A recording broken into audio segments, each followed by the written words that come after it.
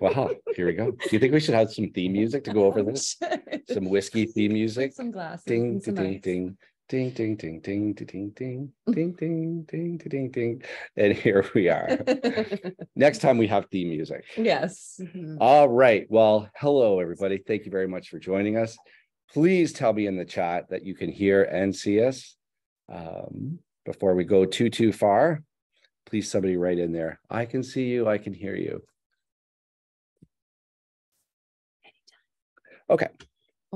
I can see and hear you. Thank you very much, Sandy. Appreciate it. Okay. So this is a carnival of technology we have happening here in front of us. So if anything goes wrong, just we'll come right back as fast as we can. Okay. So welcome, everybody. Thank you so much for joining us for our first ever Weddings Over Whiskey virtual wedding planning workshop. Oh, it's a mouthful. Yes. Almost as much of a mouthful as the Jack Daniels we just had, which we're going to talk about in just a minute. But first, let's do a couple introductions and let's start off with everybody who's here. Yes. Hey, everybody. Thank you so much for coming here tonight. For those of you who don't know me, my name is Laurie McCarthy, and I am a wedding planner, coordinator, and I'm the founder of the Paper Bride and Styled Co. here in Chatham. Yeah. And we're actually filming. We're not filming, but we're broadcasting from your studio here in Chatham. So this is nice. And then I'm John Lyons. I am a photographer based here in Chatham, but all of my work here is between Windsor, London, Toronto, a little bit here in Chatham, and of course, Mexico, which we just got back from. So I typically don't shoot weddings in the winter up here, and we shoot down south as much as possible. And this was the first time we were able to go down south because the pandemic stopped all the destination weddings. So we're very happy that they're back. Sorry. It's a tan. I'm not blushing. And of course, we have joining us our very special guest, Amanda Garcia, who is a client and now a friend of both of ours. She had her wedding this past summer. So Amanda, say a big hello. Hi, everybody. So we have a bit of a bigger conversation that we'll have with Amanda in a little bit, but let's get right into it tonight. So the first question that we have is, why whiskey? Why is it Weddings Over Whiskey? And tell us, Laurie, where that came from. Why me? Because Chris's fault. Yeah. Laurie loves whiskey. Yes. Everyone knows that. So for anyone who knows us, knows that we love to have a good time.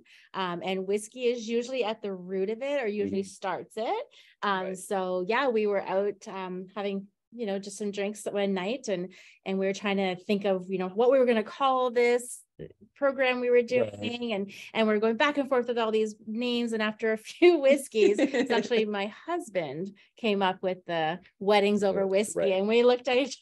Genius. That is genius. Absolute genius. All good things happen over whiskey. Of course. Everyone knows that.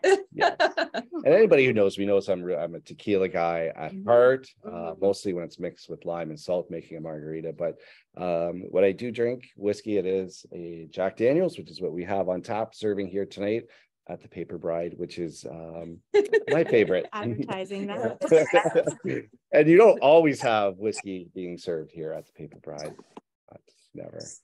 But anyway, so tonight it's Jack Daniels, and next time you did promise me we would have tequila the next time we do this. Perfect. But we'll still call it Weddings Over Whiskey because Weddings Over Tequila this doesn't have the same. Yeah, I'm just playing around. Just keep going. Okay. All right. So here we are. So let's get right into this. When you're planning your wedding, it all starts with your vision, right? It all starts with what you want in your wedding. And I'm going to tell you that, when I got married, when Larissa and I got married, well, it'll be 30 years ago this summer. And probably the same with you guys too, right? Like, we didn't have the choices that we have now. The choices were 1 o'clock and 3 o'clock at a church. And then depending on the size of your wedding party or the size of your guest list, you had a choice of this big venue or that big venue or this small venue. We didn't have those. And so many times your whole day was dependent on what church was available and when and what venue was available. Now your brides are really in the driver's seat, right? There's so many amazing venues. And certainly the pandemic has been a bit contributing to all the options right there, because there's backyard weddings, there's winery weddings, there's big venues, big, beautiful venues. There's converted pole barns. There's all kinds of options for couples now, that they're not dependent on St. Joe's Church or this hall being available or not. They can pretty much have the wedding wherever and whenever they want. But most important, mostly aligned with their vision. What kind of wedding do they want, right? Do they want boho? Do you want a black tie? Do you want elegant, right? And then from there, once you decide on your vision, then you pick your creative professionals to work with you. Right. And so I remember back in the day, people would plan their entire wedding around their venue, and whether, what they would pick their date when their venue was available. Now that still happens a little bit, especially if you have your heart set on a venue. For sure. But with so many amazing properties out there now, that we saw during COVID, like property weddings just exploded. In fact, our business grew because of it. But you can get really creative then. And then we're going to talk about the timeline in a little bit, but that also affects your timeline, because as some venues, they have a specific timeline, or depending on the time of year, you have to watch for sunsets and all that. But when you can have your wedding anywhere you want, and really anywhere in the world that you want, picking your professionals to come with you or to help plan around your vision, you can make it happen anywhere. Exactly. Right. So it does, as long as you have 4 walls. And even now, what's so exciting is you can actually build those walls from the ground up. Right. So you don't actually have to have walls, and you can still have a wedding. That's right. Well, you just need the couple and an officiant. We see you, Chris, Diane, and Larissa. We see you. That's really all you need. And of course, you need a photographer and all those other things. But someone to plan it. And of course, a planet. But again, my point is, start with your vision. What kind of wedding do you want to have? If you picture yourself at a venue that you've been to weddings at and you want to be there, then that's your vision. Then go for it. Or if you want to have an intimate backyard affair, or you want to be at, the yacht club or somewhere super fancy, it's really up to you. Then from that point, you can pick all your creative partners to execute on that vision. Yeah. And that starts with you, with the wedding planner. It starts with me. So when you decided you want to get married and you're engaged, and it's kind of start to really move along quickly, you want to pick professionals who can help kind of guide you along, not just guide you, but will actually follow along with you and offer advice, because that's what you want when you're planning your wedding. Right. You don't want people to tell you how your wedding's going to look. You want them to listen to you. You want their expertise. And maybe there's something you're thinking about that needs to be tweaked a little bit in order for you to get the look that you want. And what I really love about all the industry professionals that are out there, and is that they're all designers in their own right, which is really cool to work with now. Back in the day, you would hire a photographer just to do photos, and they would wait for direction from you, or you would hire a florist and you'd pick from whatever, was in their repertoire.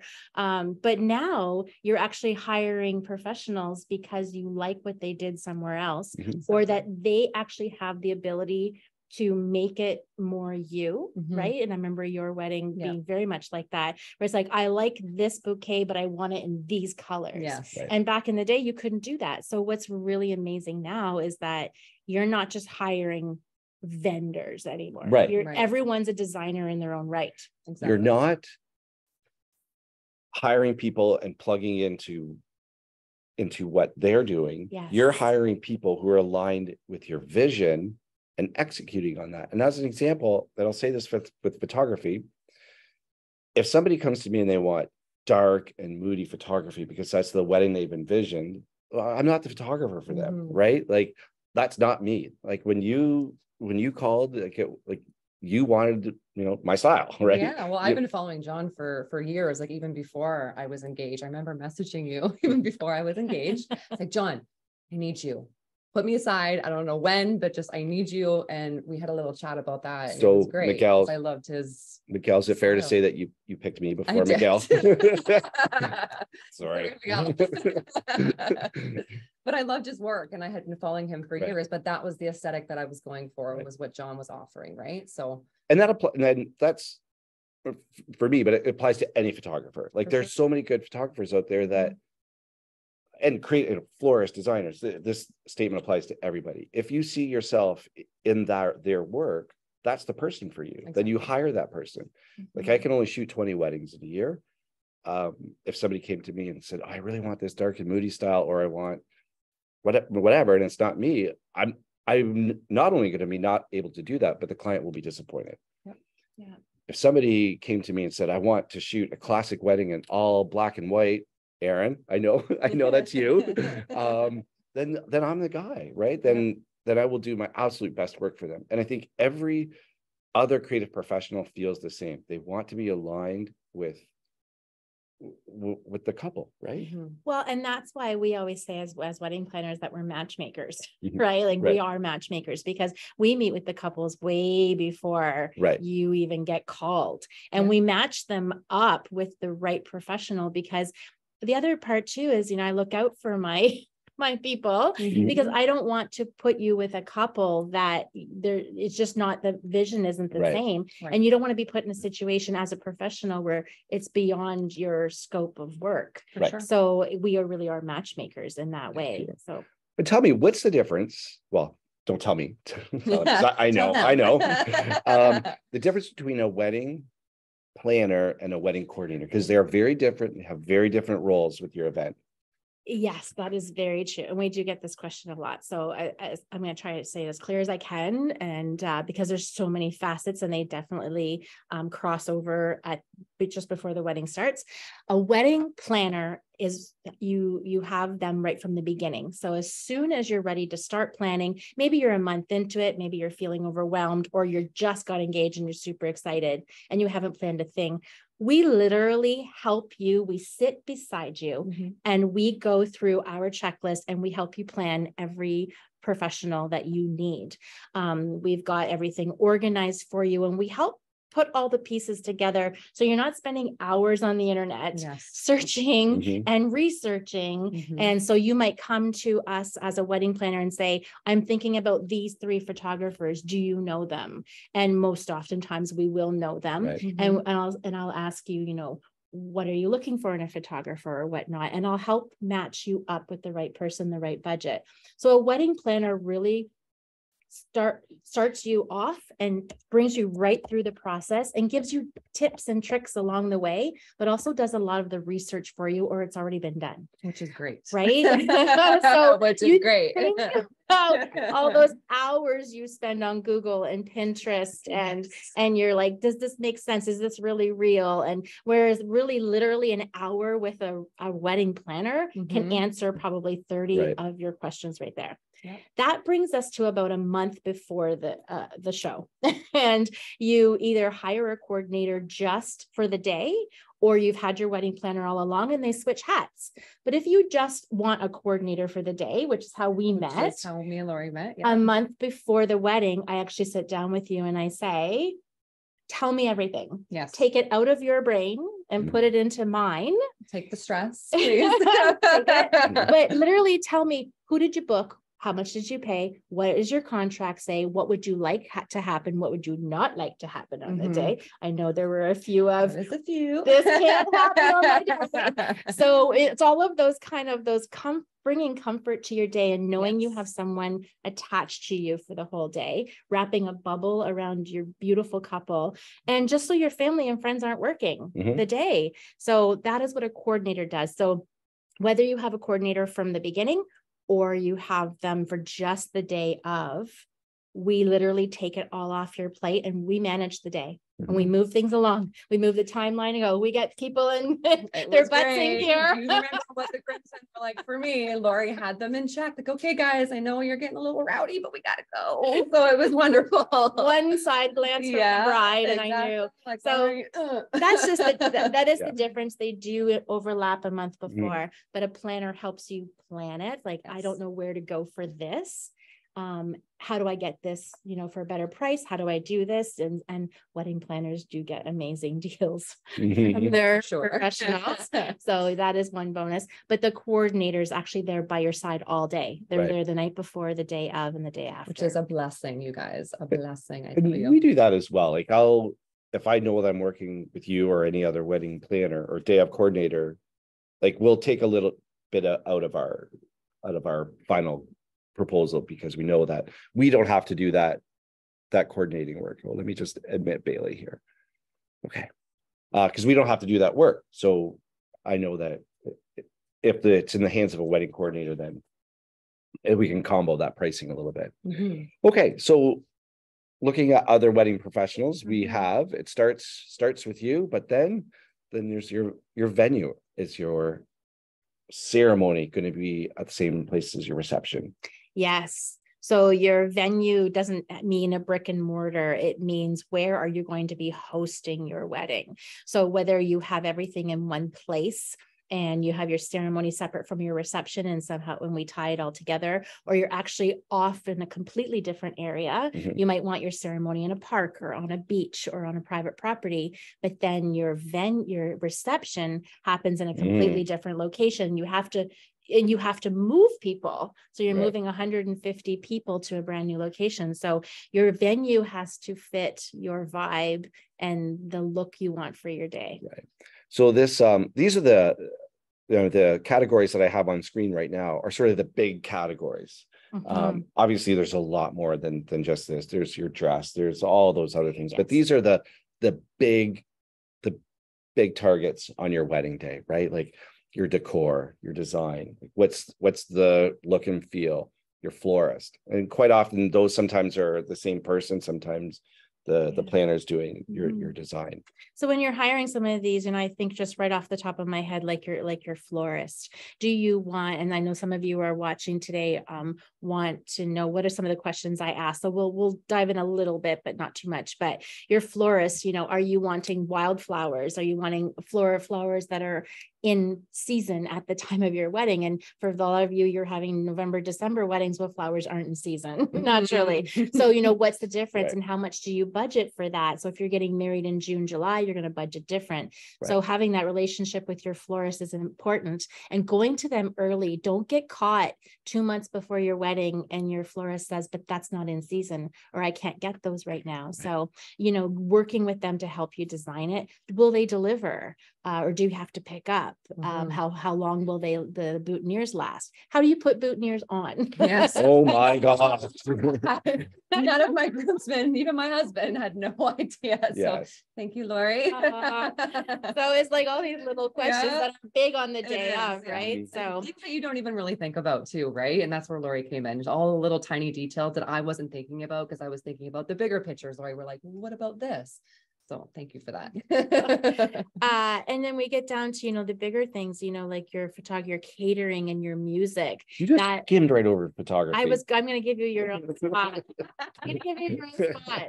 But your catering and your music, such big, important parts of the day. Yes. Your music, will they come out to a park? Do they have a generator? Power? Do they have, what kind of music do they like to play? Are they comfortable with? Do they usually do smaller weddings versus bigger weddings? Like that's that matchmaking piece. But that's the things that you have to talk to your partner about and say, what is really important to us? Because we want to make sure that they are booked according to your plan. Catering's a big one this year, especially since COVID. You didn't have to worry so much. I didn't have to worry, thank goodness, but you were married at Ambassador. I was in Windsor, and so it was we'll talk about that when we come to your slide. But for those of you in the group right now watching, catering has been a huge topic this year since COVID.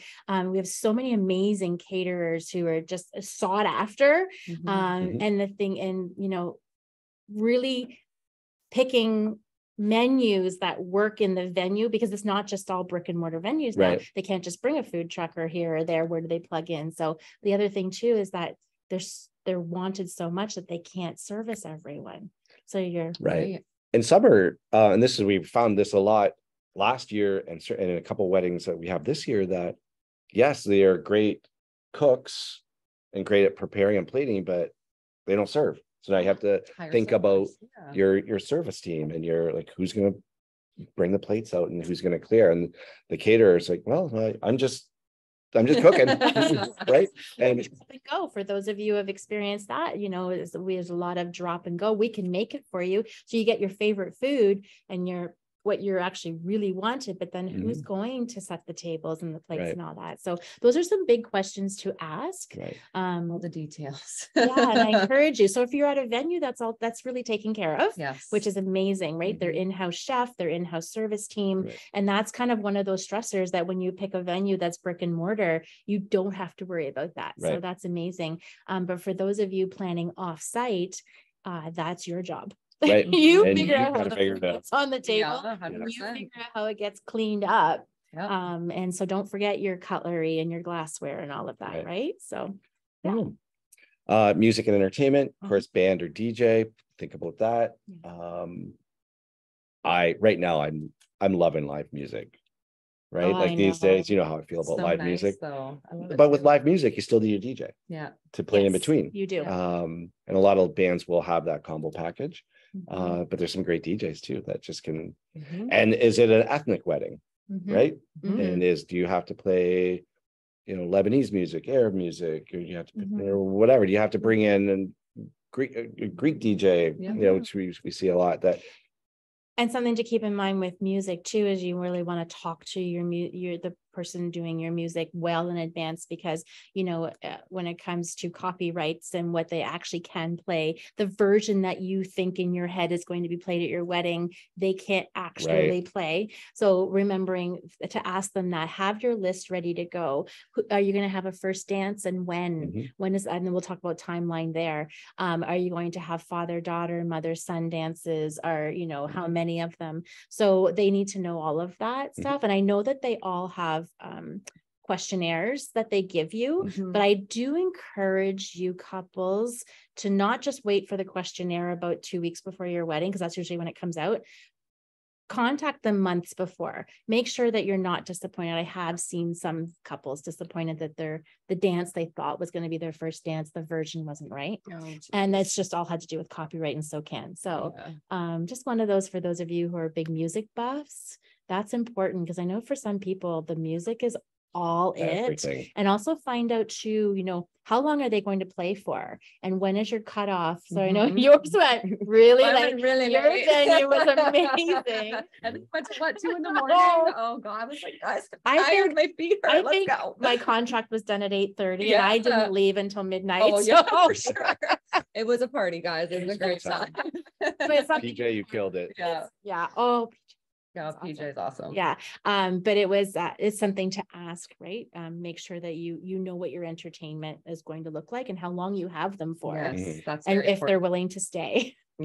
For sure. That's right. Yeah. So when we come to photography and videography, one of the first things that couples do book, oftentimes they book that before their wedding planner, because I always ask, do you have a photographer? Oh yes, we have a photographer. And it is important, because those are the pieces that are going to last forever, right? So booking someone, especially, and photographers and videographers that work together. Well, very important. Yes, that work well together.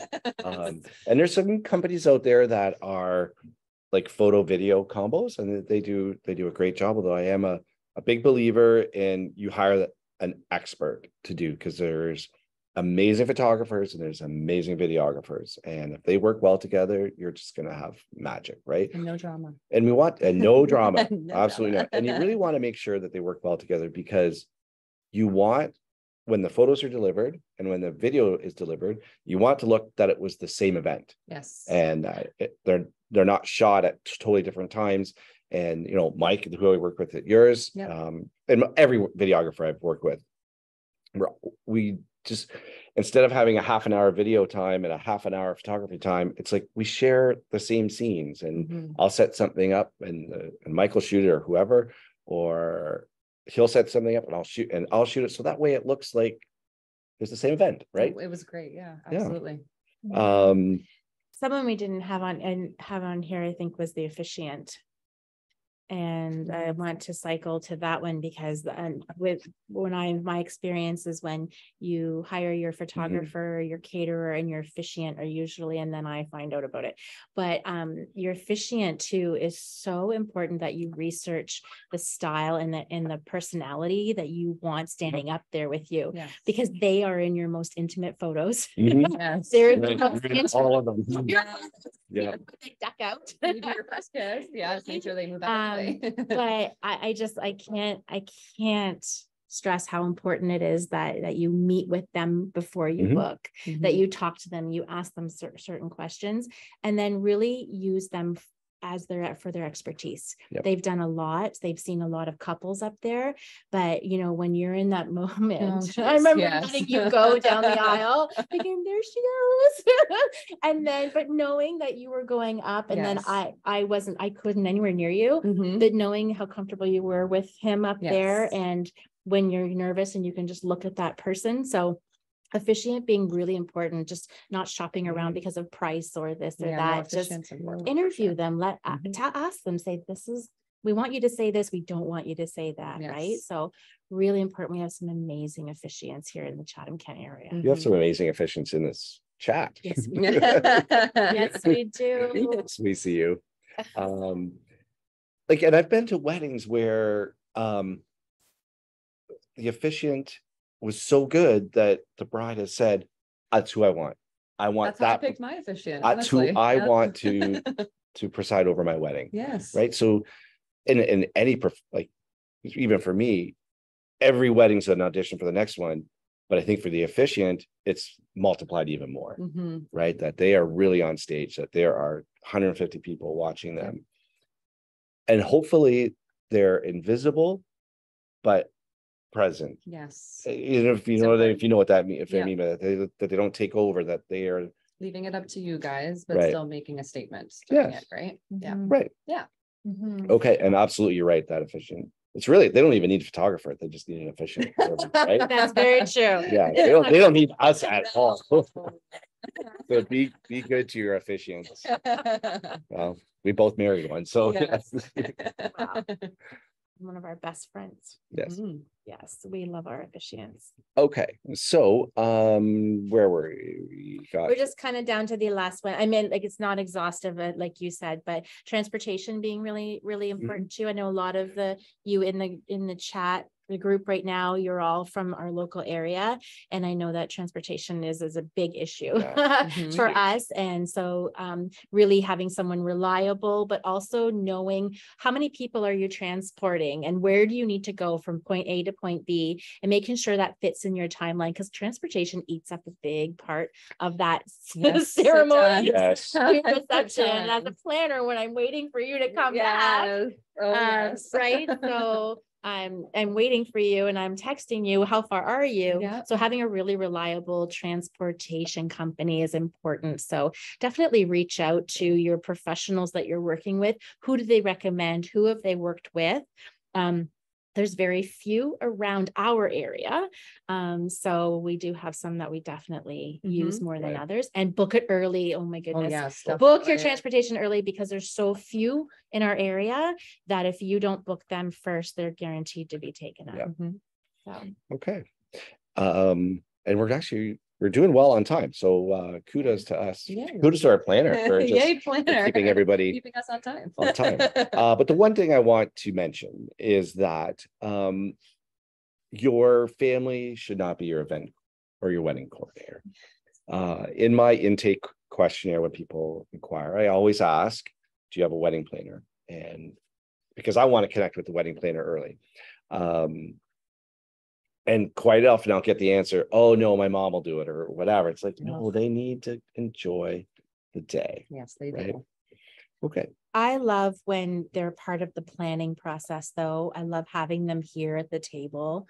I love when your bridesmaids and your best friends come and they're super organized, or they're really good with the crickets or this and that. I think that's where they should really shine, is in the planning part of it, and do what they need to do, what they want to do for you ahead of time.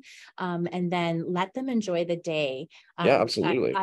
John and I talk about this a lot, where oftentimes, and it's happened and we don't pretend it doesn't, is that someone is off doing an errand for someone, it's mom or dad or grandma or aunt, whatever, and they miss the photos. Yeah. They're not in the photo, or they miss, the fireworks or this and that, and they hear about it later. And you think, how come, Aunt so-and-so isn't in any of these pictures? Because she was out getting ice. Getting ice. Oh yeah. We'll talk about ice later. Yeah. Ice is a big thing. Or they're the generators or this and that. So as much as you think, oh no, that won't happen to me, I have 20 years in this business, it has happened more times than I like to admit. It can happen, for sure. So, and you can probably attest to that. Do you want your brides?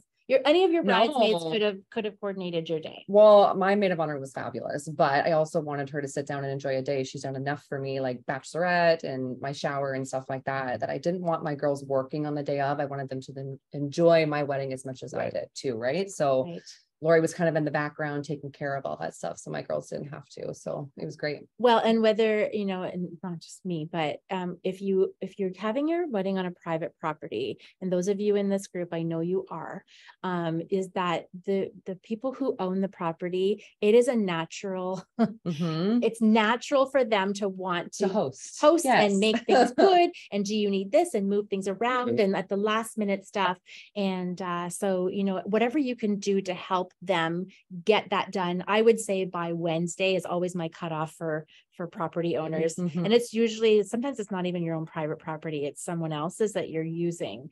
Is my cutoff is Wednesday. Landscaping is done, grass is cut, then you are no longer, this is no longer yours. Like I take over kind of thing. But even if you don't have a coordinator, you want to make sure that the property owners are enjoying your wedding, because in my experiences, they don't. One of the nicest moments that we had this year was when we were out at Bloom. Bloommakers. And it's a beautiful little venue out near Bothwell. And we were doing the wedding, and I just happened to turn, and you were close to me, and the venue owners, who are so sweet, were standing by like they have this cool log bar, and they were all standing there watching the wedding. And I was just not, it was so sweet, because they worked so hard to make this venue ready, that they got to enjoy it, that they finally got to just and then take in all of their hard work. So just let the coordinators let the planner plan, and let the coordinator coordinate. Okay. We got to watch Diane Hill do her magic that day. I remember that moment where we were all just there by the logs. It was so beautiful. So hi to Diane. We know you're out there. Okay. Well, Amanda, look at this. Look at this. You and the best picture ever.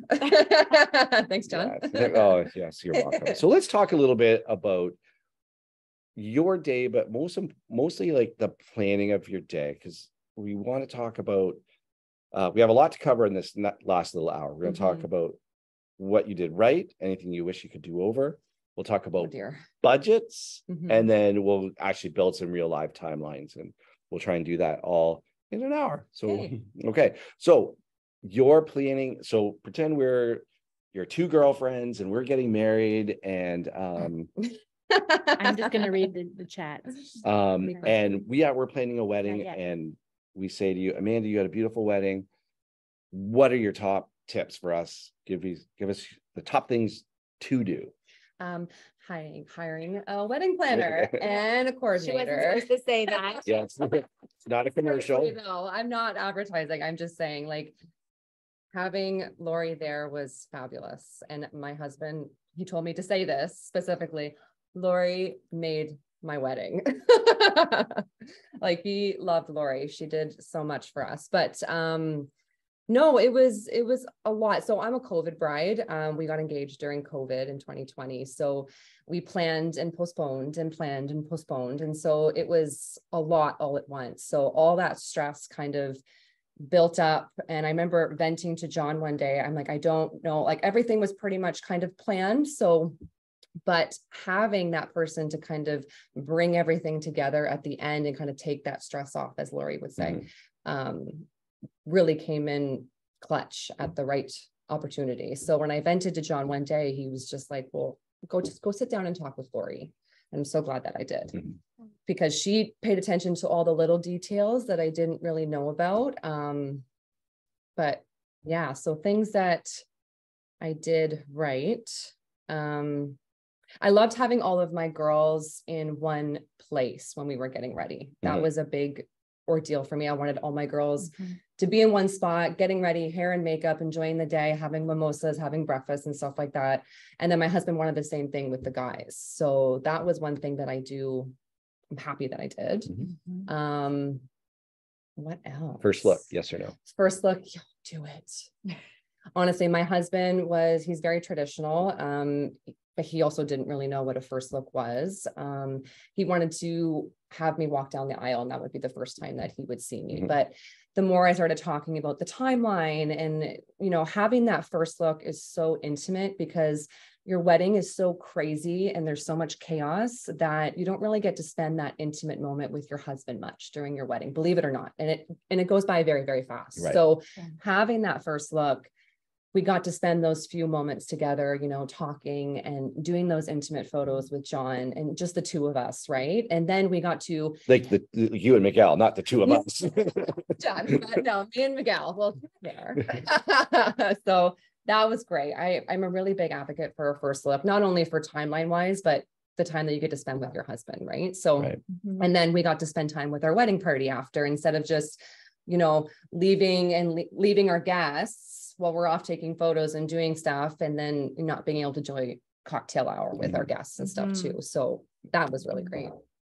What about I remember being with you when you went to pick out your appetizers.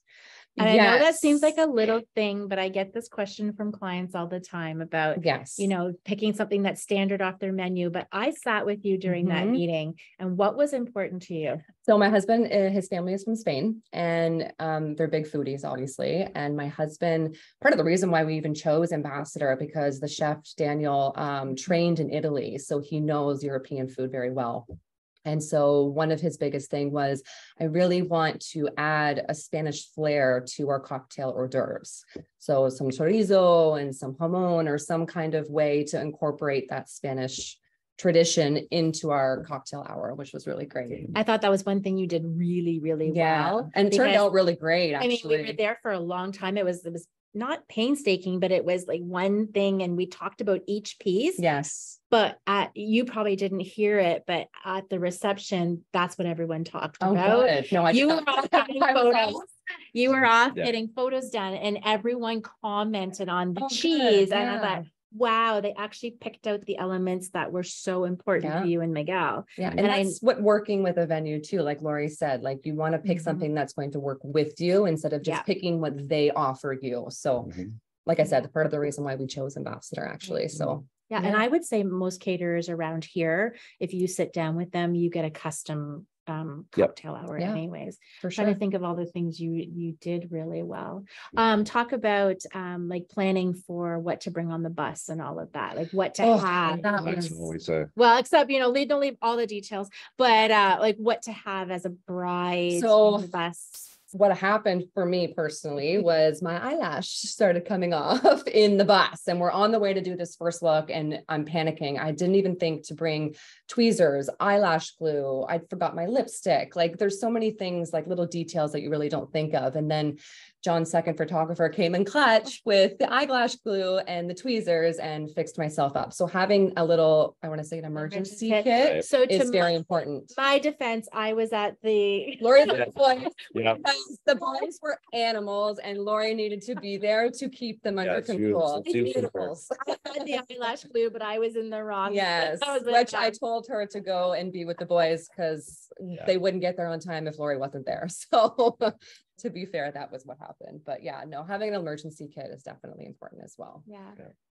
When you picked your vendors originally, how did you find them? Very welcoming. As you can tell from my personality, I'm very loud and bodacious.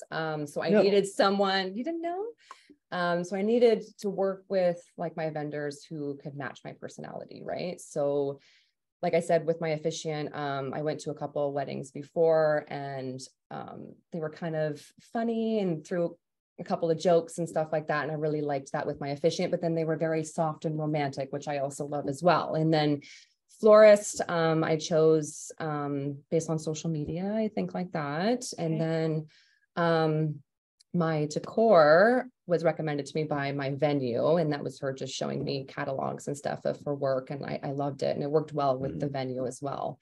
But the videographer I chose because with John, works along with Mike quite frequently over the oceans. And they work well together. And I met with Mike, and he was very sweet and very nice, and he vibed well with me. So that's kind of Mike gets along with everybody. I know, he's a big teddy bear. He's great. Yeah. So that's kind of how it worked out that way. Yeah, right on. Any do-overs? Anything that you were just like, oh, I wish I would have. I wish I would have sat and taken in the day more. Like Laurie always came to me and she was like, listen, this day goes by so fast. I wish you would just like take a breath and just soak it all in. So that was a big thing, is that it went by very fast for me. I do regret not hiring Laurie for the planning part, especially during COVID and stuff like that, and taking the stress off of me for that aspect. But I don't think there's really anything else. The DJ was great. Timeline was good, but I'm working with Laurie and John with the timeline too, right? Which helped a lot. So we'll talk a little bit more about timeline. I think we'll even talk. I think I used your timeline as an example for one of them. So we'll get into that. Okay, so I mean, thank you. Yeah, you're amazing. So you can stick around. Please use some more questions. It's so much better coming from you than us, anyway. We'll move on to, I guess so. We're going to talk about budget. Is there anyone, and if you have any questions, please throw them in the chat, because it's so much easier to answer them as we go and we're in the moment. Okay. All right. So let me find the right slide. Let's budget. So let's talk a little bit about that. Okay, budget is a big one. Amanda and I were talking about that before we went on air, and just about how to be transparent with your budget and being really honest. So I do have a few comments that I want to make. Of course, budget is huge and it's very personal, but setting your budget, you have to understand what you and your partner want, right? You have to know, because you have to be on the same page. When you see this image in your head of what your wedding should look like, your budget kind of has to match that, right? 100%. And you have to do your research. You have to do your research on that. So one thing I always say is research prices in the area you want to get married in. Do not base your budget on something or a place that's 3 hours away, or even a destination wedding, if you're on a Toronto budget but you're getting married in Chatham or vice versa. So research the prices in your area, because when we were doing your wedding in Windsor, very different from Chatham, even though it's only an hour away. But you have to be realistic, and and also the experience of your professionals. You get what you pay for sometimes, right? For sure. So definitely, but I think the very first thing I always ask couples is, have you two talked about this? Because your $30,000 budget isn't matching her $50,000 budget, or his 80. And so oftentimes I encourage you to leave some room in it to go up and down. But the best part about planning is that you can take from one area and move it into another if you know the right people and you know how to do that. But talk to each other. Have a number in your head so that it doesn't shock you. The big buzzword in wedding world is sticker shock, right? Everyone uses it. I hate that term so much. It's not a sticker shock, but it does surprise people. It's like, wow, like you just said I was just talking about that before we went on air, saying like I had an idea of how much weddings cost, but then like I started to sit down with Laurie and go through all the the details, and I was like, holy crap. And there is That's how much it costs? Or you kidding me? and there is a perception, and it is a misconception that if you're in the wedding business, you can charge more because you're in the wedding business. Yes. But if you've ever been in the wedding business, it's crazy. You do get what you pay for. Exactly. Yeah. And there's a lot of people who will say, oh, I'll just show up. I'll just, use a photographer. I'll just shoot your wedding for, $1,000 or whatever. Like you do not want $1,000 photographer. I'd have them edit the photos, and you got a big booger hanging out of your nose. Yeah, no. And it's the same with with every all your creative partners, right? Like yes, there are some diamonds in the rough, or there's people who are some amazingly talented artists who are maybe just starting out, who maybe aren't at the same level budget wise, but anybody good is going to be in around the same amount. Exactly. And you shouldn't be picking your photographer, videographer based on $500 plus or minus. Yeah. Right. You should be picking them based on, do you see yourself in those photos, or do you see them doing your imitations or rocking the night away? Right. Yeah, exactly. Yeah. So another thing is agree on a max number of guests. Like, have an idea. That was where we struggled with the most, I think, right? I know, I'm Portuguese, so I totally related. My husband's Spanish, so I wanted like brander people. I was like, no. So, I think COVID kind of really changed that the last few years, but we're bouncing back for sure. But definitely agree on a number. So look at your venue first. If your venue can only hold 165 people, you need to stay within 30 to 40 people of that. You need to be able to go up and down, because trying to squeeze them into a space that doesn't fit is so extremely stressful.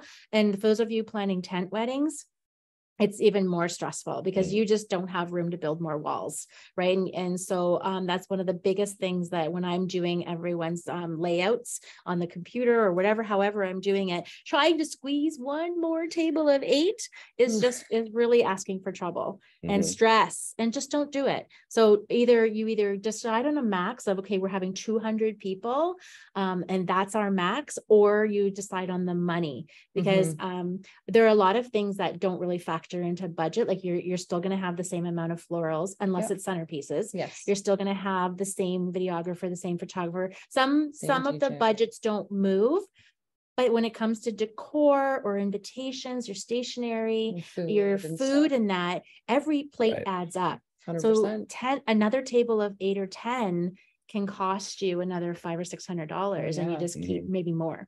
So there are some things in your budget that don't flex, and then there are other things that can really exponentially grow quickly. So you want to decide, do we invite all families, or do we just invite couples? Is it just adults? And have those hard conversations before you meet with your professionals, because we'll make whatever you want happen.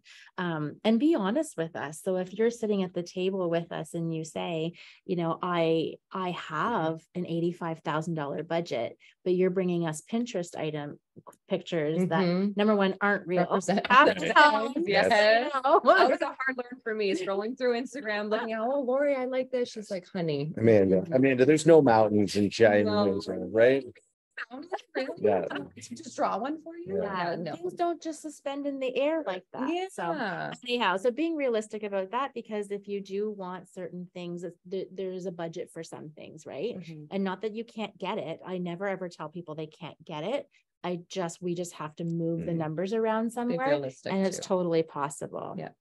As a general rule out there, people ask me, how much do we budget per person? John and I have kind of had a disagreement on this, but we've gone back and forth. It really depends on where, when, and your wedding is, but really it's about $100, $150 a person is what you want to budget. Now, that's what we did. When I talk about that, most people think food, florals, right? Like all of that kind of stuff. Their favors, whatever, your stationery, all the things where you have lots of pieces to something. But that's around the right budget. So you can budget around, most weddings are around 24 to 30,000 for a small one. And then you can go up to 85 to 100 for the bigger ones. And it goes fast. But you can you can budget. And then it also depends if you're going to have cocktails and appetizers, you're looking at about $12 to $20 a person for that portion of it. And then you've got your late night food pizza, truck or your late night pizza. Yeah. You're looking at another $24 to $30. Oh my gosh. And if it's a Portuguese wedding, look out, Scout, right? Seafood buffet. That's what my friend did. God. Like, what? Yeah, an hour and a half after you've had a 5-course meal. This whole seafood buffet. That's so crazy that she did that. It was awesome. It is I enjoyed it. I'm sure her parents did. I need 2 EpiPens. Yeah. But in terms of food budget, I do get this question a lot. So how much does a plate of food cost?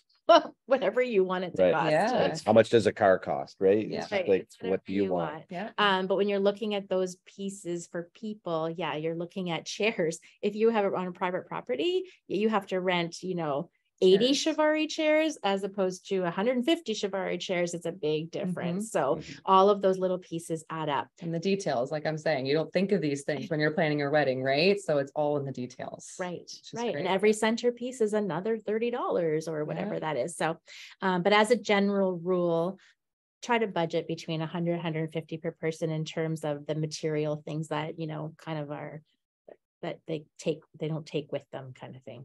And there's all the hidden costs, right? At the end too, like all the tipping and all the other stuff that you have to do, right? And all that the extra cake tequila cutting, you had to buy, right? Well, my uncle wanted this fancy bottle of vodka. Don't get me started on that. So we had to order that special order. So all the little details that kind of happen towards the end of the wedding, right? So well, and I think I know where the surprises happen because I hear about it 3 days later. The surprises happen when you planned a wedding up until 11 o'clock at night or 12 o'clock. And then you get into it and you're like, will you stay longer? And you get to a wedding that goes till 2 a.m. Well, between midnight and 2 a.m. Yeah, those expenses, because now you're ordering pizza in, people have to eat, or you have a shuttle now, or you have the bar tab that keeps going. So don't be surprised by those costs. You need to have a good $10,000 where you're just you can play with. Yeah. And then you need your dress. You need your parents' dresses. You need your suits, all those things, the socks, the shoes, everything. What do you wear to your rehearsal dinner? Yeah. Where do you go for your rehearsal dinner? All those things. Those are things that I completely personally forgot about until like a week before. I was like, oh man, I need a dress for the rehearsal dinner, and my husband needs a shirt. And so all the little details that all add up within your budget, right? Or the food trays that you have to have in the morning, so everyone eats. Exactly. Or even like when you send out the thank yous and the mail, that can cost that all contributes to your budget as well. Things that you don't really think of. Who pays for the wedding? Who pays? Right now, the majority, a lot of couples paying for their own weddings right now. There is no hard and fast rule anymore. There's no traditional bridegroom, I really think bride's that's really family. As a father of 3 daughters, I'm so grateful that has changed. Yeah, exactly. Yes. Very thankful that me, Miguel and I paid for our wedding. So so that came into factor with our budget as well, right? So you have to think of that too. Are you paying for the wedding on your own, or do you have a generous family that's going to contribute as well? And the reason I brought that up is because that's a hard question to ask. And for a lot of families, let's get married. And they're like, okay, how are we going to do this? And I think the days are not all long gone where they assume a parent's going to pay for this. I think it's real partnership between all the groups. And you have to have, just like you said earlier, you have to have that tough conversation early and said, here's what our expectations are. Here's where our maxes are. And here's what, we can expect as parents. Here's what we're going to contribute or not. And from experience, I know that where the stress comes in is when couples don't have a plan. Yes. When they just start spending, or they're hitting, the thrift shops or the marketplace, and they're just buying, and they don't have a plan. And next thing they know, they don't know where the $5,000 went. And Yeah. we all work so hard for our money. Mhm. No one knows more than me. I am Portuguese. I have to say, right, Chris? I am a saver. I like to make it and I have a hard time spending it. But what I find is couples coming to me 6 months into it and they say, you know, we don't know where that $12,000 went. Well, I know where it went. It's because you went to all these stores and someone had a sale and it doesn't match anymore. You changed your theme. So I can't tell you enough. Get those checklists, those timelines. For everyone in the group today, you're going to get our timeline and my checklist that I give to my couples, so that you stay on track and just kind of know where your spending is. That's where people get surprised. And that's why weddings get a bad rap because they say weddings are so expensive. They cost money, but they don't have to be expensive. Like whatever you want it to be budget wise, right? I think we saw that in the last 3 years. Yeah, you can have an $8,000 wedding if you really want My to. friend she's Portuguese. She got married during COVID. She had 50 people. She still had the buffet, but she had 50 people only. And because she got married in COVID, and man, she was so happy that she spent X amount of dollars instead of the $100,000 wedding that she was supposed to have. Right. So, and then have that party later. Exactly. Yeah. But, so, I guess what we're trying to say is just be realistic. 100%. And trust your professionals. So if a professional says to you, look, I'm really thinking you need to go with this package, it's more bang for your buck. You're going to get what you want. On the day of your wedding, you're going to say that was the best money I ever spent, right? On your planner or your coordinator or your photography package. And you might say at the time I was nickel and diming, or I was thinking about that $100, but on the day of my wedding, that was the best 100 I ever spent because I took it from somewhere else. Yes. So we're just saying, just be realistic and listen to the professionals. 100%. We do hundreds of these a year. I wish I did hundreds of these a year. Laurie does. Well, you do. I know you do, but right on. Yeah. Okay. And the last thing I want to say as part of your budget is people always forget this stuff is your insurance, your PAL insurance, your marriage license, all of those paperwork, your special occasions permits, they all cost money. Your liquor license, you're like 130 here, 75 there.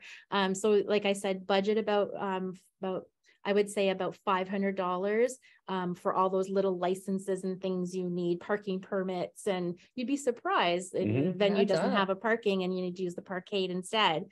So talk to wherever you're getting married about those little things that your guests don't get caught off guard or get parking tickets. Like, I know it sounds silly, but this is Details. what people are. You talk about. I'm telling you.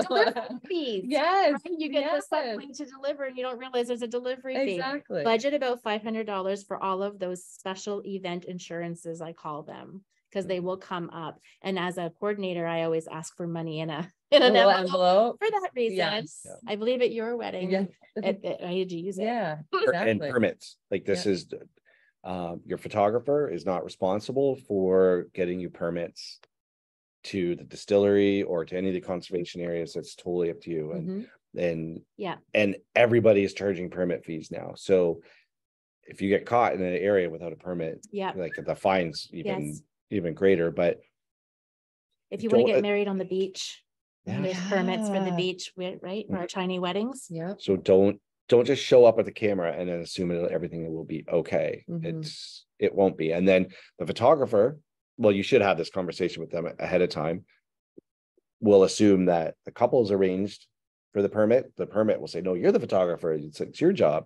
Well, we didn't talk about it. It's not my job, and it's not my job to pay for it. So have those conversations. And if you're going off site, if you're going anywhere, especially a conservation area in Chatham-Kent, Windsor, I'm not sure, but you will need a permit fee. You need to pay the permit fee. Yeah, so that's all part of your budget, right? You think of all the fun stuff of planning a wedding, and you think about the dress and the food and this and that, and you don't realize that all the stuff you have to put the things in place first, or there will be no wedding. Yes. Okay. Yeah. All that right. wasn't so bad. That was budget good. went well. Budget went very well. Any questions about budget? Put it right in the chat, and we'll answer it for you. Okay. And then we are going to Can you talk about tipping and how much we should allocate per vendor? That's a great question, Sandra. So your typical tipping is between 18 to 20%. Mhm. That's the going rate now. It's always at your discretion for sure. But talk to, you know, a professional that you feel really close to, whoever you've hired. Sandra, that would be me. But it's between 18 to 20% right now off your total bill. Mhm. So, And sometimes they include that in like the venue and stuff. They included that with us. But everything else is on your end for sure. yeah. And you can tip anyone that you want. Mhm. You really can. If someone's gone above and beyond for you, or maybe spent a little extra time that they didn't budget in your package or whatnot, it's at your discretion for sure. But have that planned out ahead of time. Especially that percentage. I don't know that there's a photographer who's ever got a 20% tip. I mean, my gosh. I know. It's more like the caterers, and the drivers, the transportation, the service. The transportation, definitely. I personally think everyone deserves in the service industry. If you've gone above and beyond, you deserve something, but it's definitely, I think everyone charges fairly too for their time. So like it's not expected, I don't think, for photographers or any of us. Not at all. But if you stay around the 20% mark, you'd be right within range. Yeah. Now, unless you showed up at your photographer's door 2 weeks later with a bottle of tequila, Amanda. Or Gibson. or whiskey. Yes. That's okay too. I would not say no to that. Tequila into Canada too. Wouldn't say no to that. But I hope that answers your question a little bit sooner. But at the photographer, videographer, I can only speak for us. It's not necessary. And when we have received a tip, it's usually been $50 or $100 a couple times a year. It's nice, not necessary, but certainly your efficiency, your limo, wait service, caterer, or anybody who's doing yes, that's it. Thank you. Yeah, 100%. Because I know that like my bridesmaids, so I was generous enough to pay for my bridesmaids' hair and makeup. That was their present for being in my wedding, and I forgot about tipping until like the very end. So I'm like stressed trying to find this cash to give to the girls to tip. So make sure you accommodate that in your budget as well if you're paying for hair and makeup. Otherwise, just remind your bridesmaids, hey, don't forget to tip. So very important, because I was running around trying to figure that out last minute. So okay, good question. I hope that helps, Andrea. If you have a specific request for a specific vendor, you can just drop it in the chat or just ask us privately. Okay, timeline time for timeline. Yeah. Do we need a song for timeline? Why don't you sing, John? Time for timeline. Our own jingle. Yes. Okay, so when it comes to the timeline, My favorite one. Love it. You said that about the last one. Well, that's, I'm being biased. This is my actual favorite photo. Okay. Here's some tips, and I'll talk about this a little bit, and then Laurie's going to interject. She's going to have some questions like, what do you mean by be a Navy SEAL? But whenever we talk to clients, and Laurie is the same way when she's doing a timeline, we always start in the middle. Like, what time is your ceremony? And then we work outwards from there. So ceremony, then we start planning all the things after that, and then we work backwards and then do all the things before that. Let me find my slide here. Whoops, wrong slide. There we go. There we go. Keep the schedule. What did you mean by that? Keep your schedule through speeches and dinner. So really important that when you're building your own timeline, you're writing it out, is that you keep the schedule moving forward. So I always call it the program. Keep the program moving. So it really important that someone is delegated to moving things quicker, moving things back, trying to make sure that everything is working in tandem with each other. So when you've got your first dance, when do speeches happen? When is cocktails? And then the first meal is, the first plate is served. Are you working with the kitchen? Does something have to go quicker, faster, so the food is hot? It's so important, like that that is such a basic part of the evening that people often forget about. They just say, we're going to have dinner, then we're going to have speeches, then we're going to do dance. Well, it doesn't always work that way, because sometimes some bridesmaids have speeches that are 9 minutes long. Yes. So I'm just saying. And then there are some that they think they're going to talk and then they're done in 2, and you're like, oh no, the salad's not out yet. So what I mean about that is that keep everything going, the program going, and be able to shift the program a little bit. So then if the speeches are too short, then we're going to have all 4 people do their speeches now. Yes. And then that just moves it along, because you don't want your music starting at 10 o'clock at night. No. You paid for it to start on time. We started what, 8 o'clock? 8:30? Yeah. We were went late. It's nice. But in terms of planning in the middle of your ceremony too, is I like to build it forward. I like to build it back. So what time's your ceremony? Okay, it's at 4 o'clock. Well, who needs to know the 2 hours before? It's your photographer, your videographer, your makeup people. So when I'm working with them at 8 o'clock in the morning, right, I'm making sure that they've got you ready for your first look. So there's like 3 or 4 different kind of segments of the day. And then after the ceremony, everything moves super fast. So fast. Who lights the candles? Who fast. moves the chairs? Is the catering, are they ready to go with appetizers and cocktails? Is the transportation out there? Everything goes super fast. So your timeline has to be literally to the minute. After that, then we bring you back for your grand entrance.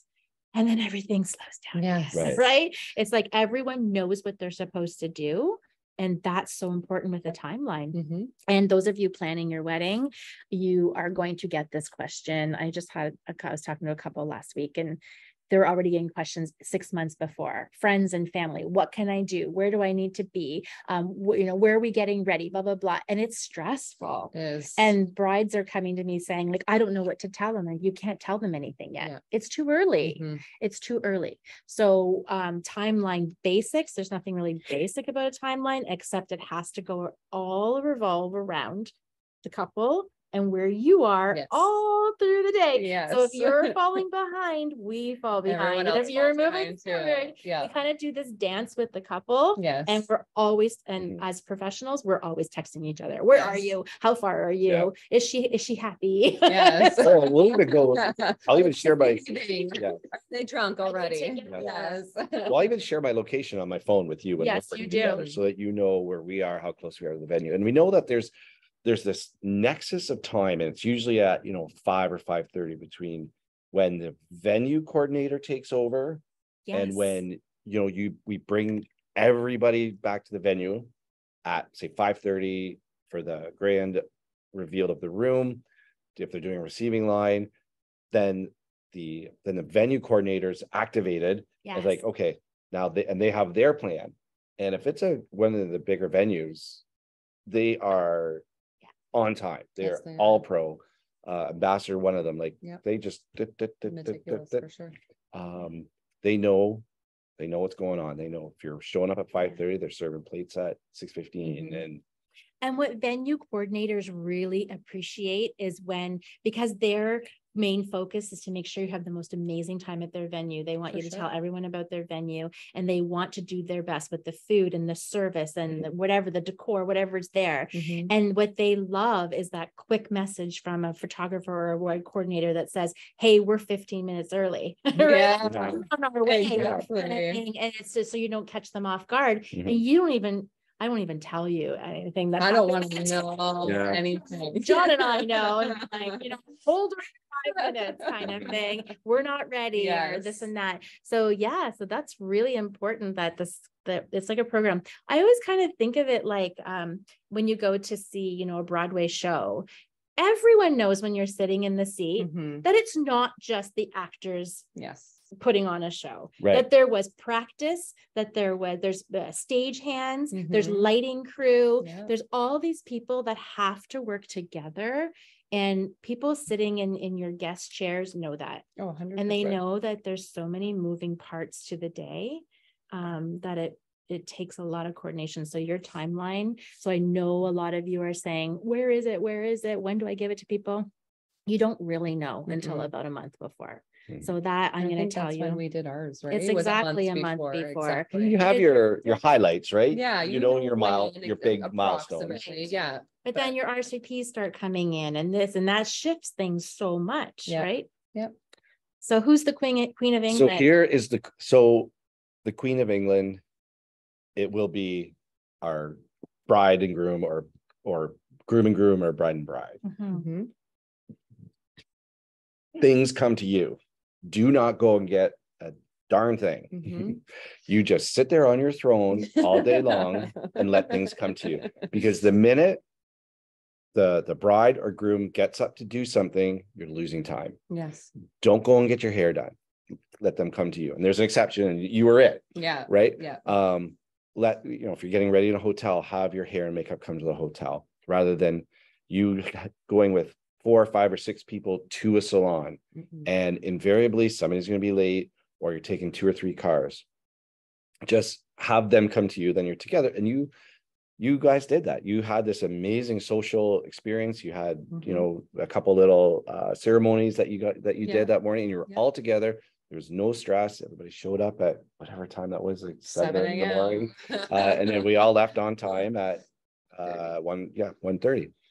So be the queen. And the same goes for, the other side too, the grooms. Like, just let the stuff come to you. Don't go in it, and the guys are the worst, because somebody's always doing a beer run, or they're just let the stuff come to you. And if you can't, then you're become a Navy SEAL. And what that means, if you're going to travel together. And that's what I meant with you being the exception. You did go to the dry parlor for hair and makeup, but you all went together, right? So Navy SEAL, no one's left behind. You all got on the bus at 1:00 to go to the first look, and then you all traveled there. Then the guys got on the bus, and then we all went to the venue together. So if you can't have everything come to you, then at least don't separate. No, don't. I At can't all, tell you ever. how many times I've done a head count on shuttles. But Right. you have to. Yes, yeah. Right. One of the timelines that I like to add in is when and where should your creative team eat? So your professionals. And I don't know, I think I'm one of the rare. Yes, you are. Rare professionals or coordinators who do this, but we did it with Amanda. Yeah, and I'm so glad that you asked. Right. And it's just been experience over time, is that if anytime you can, and if it's possible with your venue, is that let your photographers and your videographers eat with the couple at the same time as the couple. Right. Generally, when we usually sit at the last table. So whether you have 15 tables or 26 tables, we need to be fed and ready to go when the couple's ready to go. There's nothing worse than the couple having their food, we not getting our food, especially photographers. You rarely eat, or your food is cold, or heaven forbid it gets taken away. But as a coordinator, I do not let that happen. But by the time they get back, the food is cold, right? Or they miss an entree or something, right? So I could encourage you, couples, if you can push this forward with your venue, is that when the head table and the parents get fed, then feed your vendors at the same time. So we're watching. So when you're done and you're ready to hear a speech, we have also eaten too. And then we can just be there at the moment. Yeah. Because we need to be in sync, right? Yes. There's nothing worse than, there's a beautiful sunset. I'm ready to go take photos. But you're like, just had I got my soup. Yeah. Right. Exactly.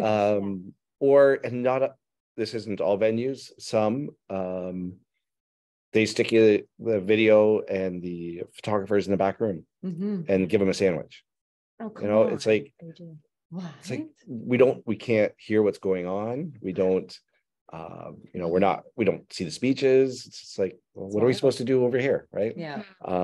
So I mean, it's in our contract, and it's in almost every other photographer, videographer's contract, I know, to be in the same room at least. And I'm always asked where to sit. Just put your wedding people at one table. Yeah. Because it's a long day.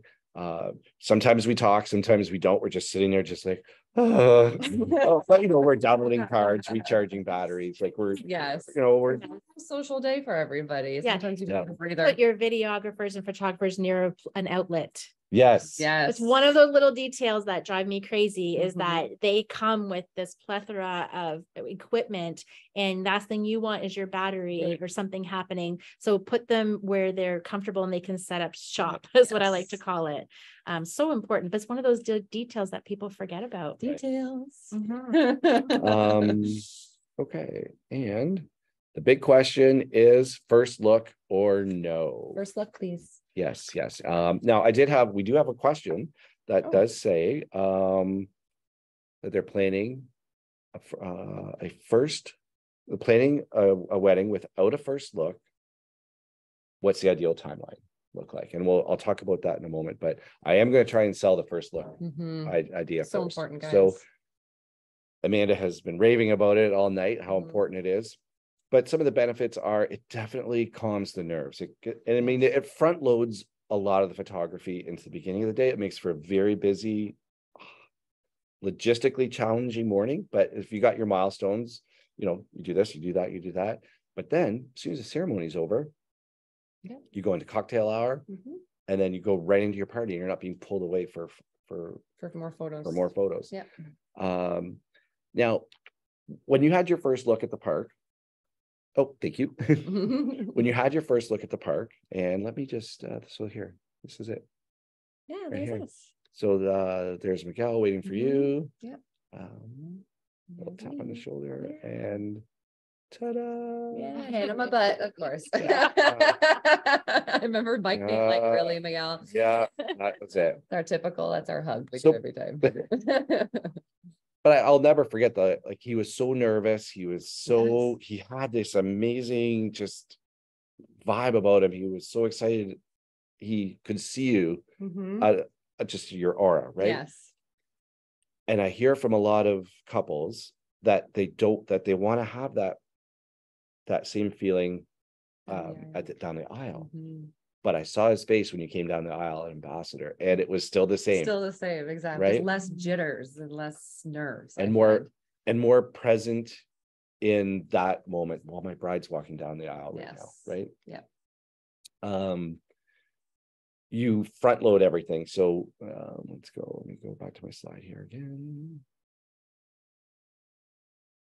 All the photos are taken before the ceremony. So your family, your wedding party, everything. So they can go right from the wedding, right from the ceremony, right into the event. Especially this is important for I think for parents and some of the extended family that, in so many cases, you have people coming from all over the world. Like you had family from Europe come over that they want to visit and to hang out with them during cocktail hour, which is usually cocktail 2 hours, really. Yeah.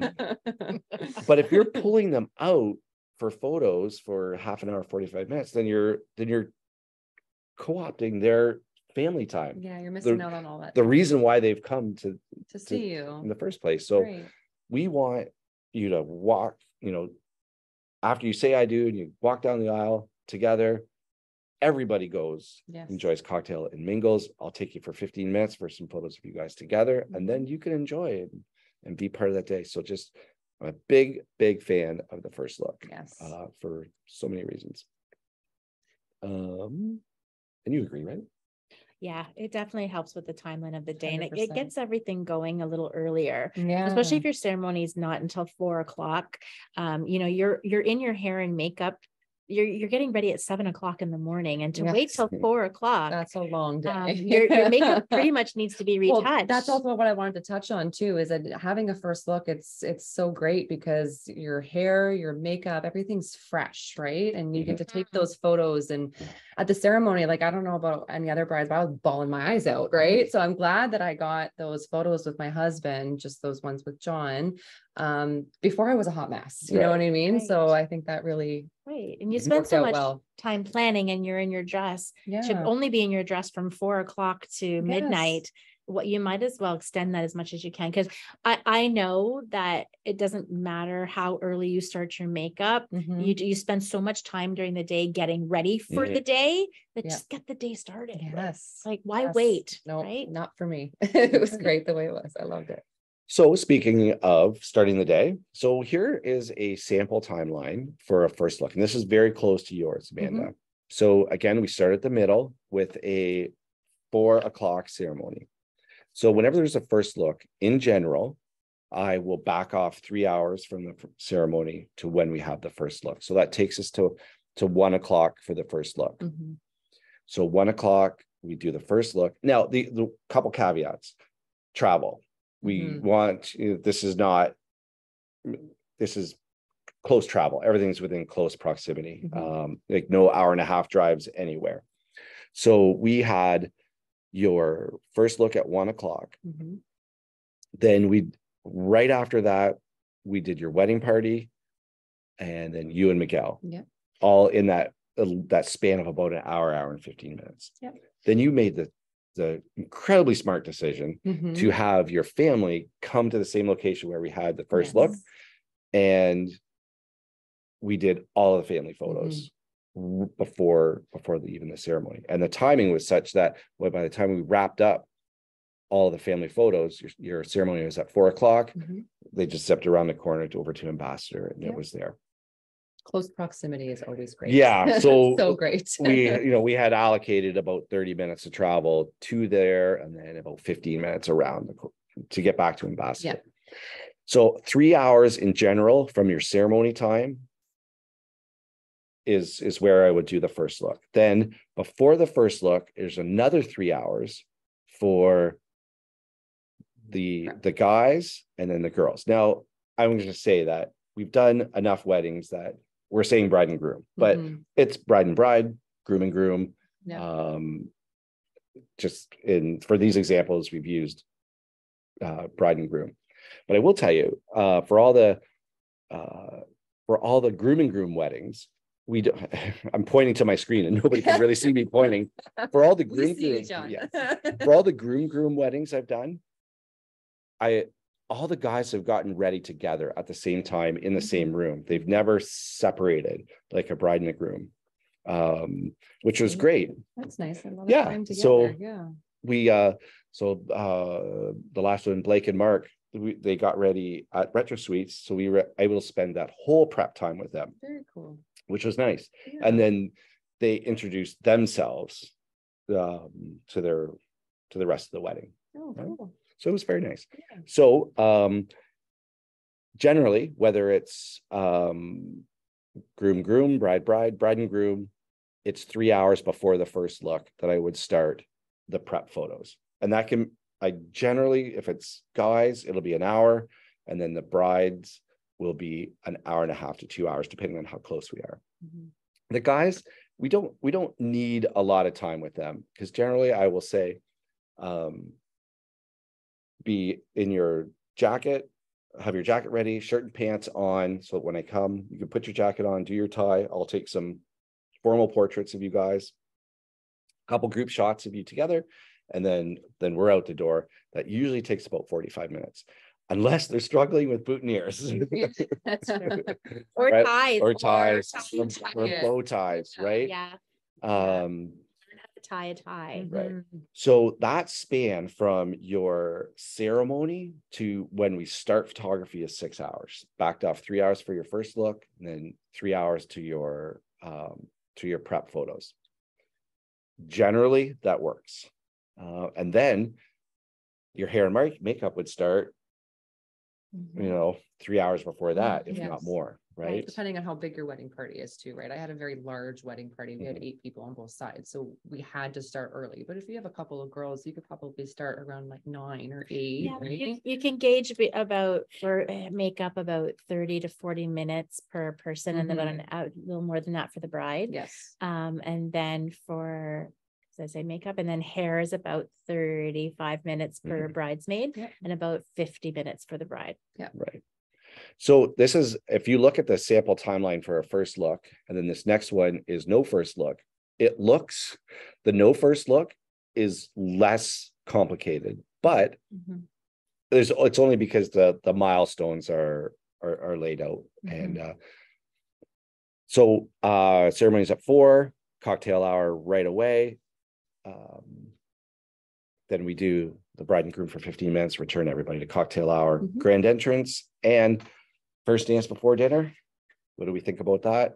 That's what we did. Always. So for me, I just wanted to get it out of the way. And my husband's Mhm. not a very good, he's not a very good. He just doesn't like to be the center of attention. I do.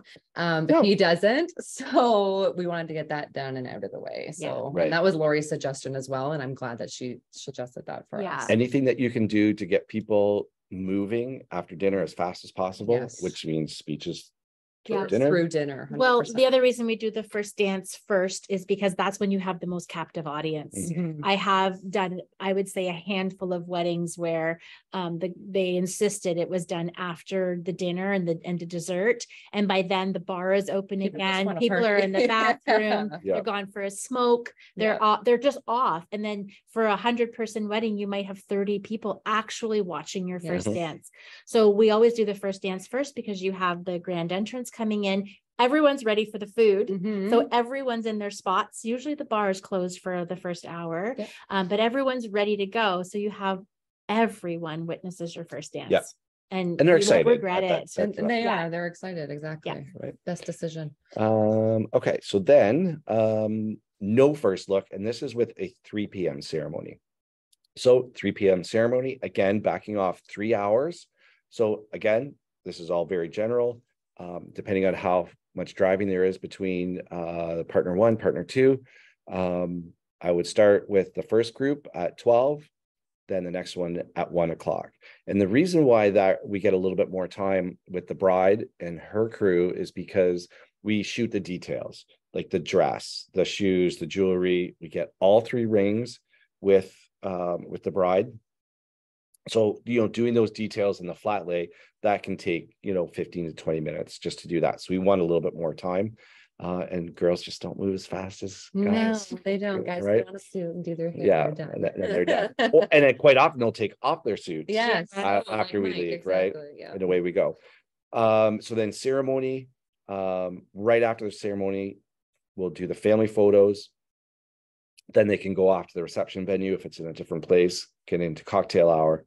While cocktail hour is going on, I'm photographing the wedding party and then the bride and groom. And this is why people like the first look, because there's no intimate time with you and your husband. That's right. So and it goes by fast, you guys. Like yeah. I'm telling you, like I blinked and it Right. was done. So 1 o'clock. Now it changes, went up a little bit because when there's a 1 o'clock ceremony, it is usually because it's at a church. So church ceremony at 1 o'clock, I added a full hour for church, longer if you're Catholic and are having communion in church. It's a long day. It's a very long day. Usually these big weddings like this are 14-hour days for us. Woofy. Then 9 o'clock with the fellas, 10 o'clock with the bride and her girls, or slice and dice it any way you like. If it's groom and groom, we would be together all at 9 o'clock. But actually, every bride and bride wedding, they've been separate. I don't know. It's a girl thing, eh? Yeah. It's a girl thing. Yeah, I've never had a bride wedding together. where they've gotten ready at the same time. Hmm.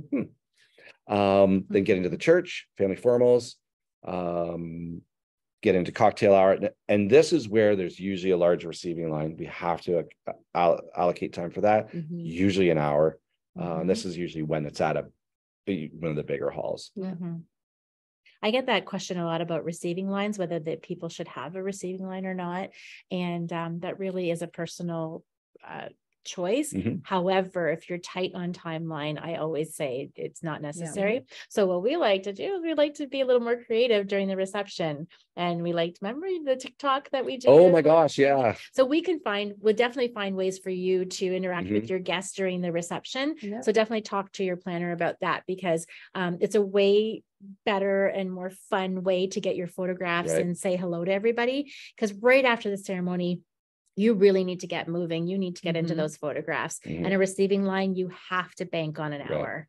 At And least. at least an hour. Yep. And it just, because people, it just doesn't move along quickly at all, Yeah. no matter how hard you try. And then get Uncle Joe sitting there telling you stories Yeah. and all kinds of Now, what I stuff. have seen a few times, and I really like this, was when we couldn't get the bride and groom back for the receiving line, the parents still had it, Oh, which I that's really like right. because Yeah. they are hosting the event. Yeah. So let them do Mhm. the receiving line and let Sounds them good. do the visiting, and then the bride and groom will still do their grand entrance. Yeah, that's fair.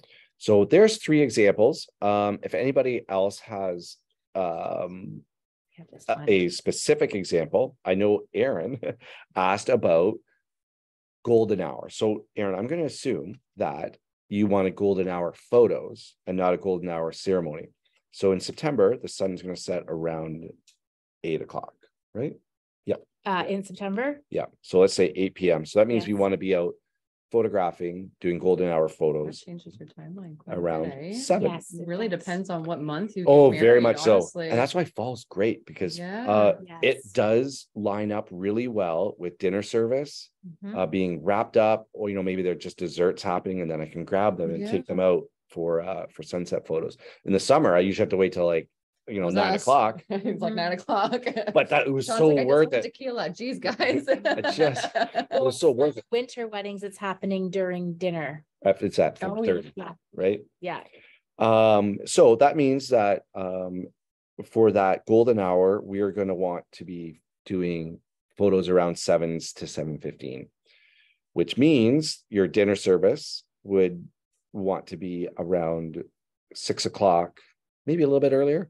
If your ceremony and your reception are all there, then we do that at 6 o'clock. Then we might have to take you out during the dessert time for your receiving line, or I'm sorry, for your sunset photos. Okay. Yeah. Um, We did have this question about maximizing the use of their getting ready location. right, That was one of the first questions that came in to us this week. right. So So how- maximizing use of how do you maximize the use of wherever you're getting ready? So whether it's in a hotel or it's at your house or you've rented a space, or sometimes venues will have a special bridal suite for you or whatnot. Maximizing use of it is just keeping everything in one place. Like we said, have all your bridal party there with you, have everything delivered there, make that your storage space as well, your go-to space where you're going to keep all your personal items and whatnot. Most venues will have a space that actually locks up, but how do you maximize that is really like bring everyone to you. Don't just be the Queen of England. Don't just use it as your stop and go spot. Enjoy the whole day. And making sure that it's a space that's really is good for getting ready, because it's not cramped, and that you have a place to hang your dress. That is one of the things that I know photographers, it's like, where do we hang the dress for those photos, and where do we keep everything organized? I think that was one of the first questions. And there was a second part to that. Well, the other thing is, if you're, depending on what the location is, if the guys could be there and the girls, like so many times we'll see the guys on one floor and then the girls on another, or out at Morehouse, they have like the place for the guys out there. So, just capitalize on that and use that as a soundstage for your photography, right? Yeah, your timing of the day is really important. While you might think you want to have, your photos on a beach, and then we're going to go to my favorite park. And I just had this conversation with a couple 3 days ago, actually. One wanted to be on a bridge and the other one wanted the park, and one of the, and they wanted to accommodate each other, and they were being so cute in our consult. But I was like, come on, guys, like that's 3 hours of travel time and gas and money and time. And that's a lot of finagling. Like, we'll do it if you want, but that's where you have to have those conversations and, and figure that out. So that's how you maximize that time as well. So. The time between the ceremony and the reception, we kind of talked about that a little bit, but specifically, like 2 hours minimum, like 3 is better. And it all depends on, does the venue need, how much time do they need to flip the room? And do you have to get out of the way? Yes. So that's really important that you asked. A lot of people forget to ask is if you're at a venue and your ceremony is in the same place where the reception tables will be. We're not talking about a venue that's big enough where the ceremony's on one side and the venue's already set up, but the reception's on the other side. But if you literally have to flip the room, you're looking at a good hour and a half to 2 hours where they need your guests to leave.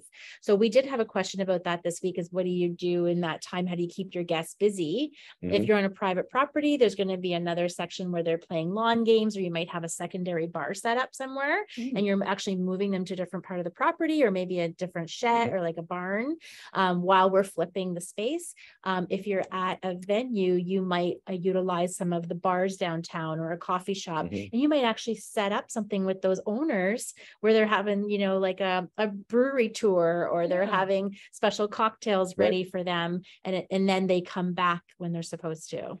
So we did have that question. It's almost like an hour and a half.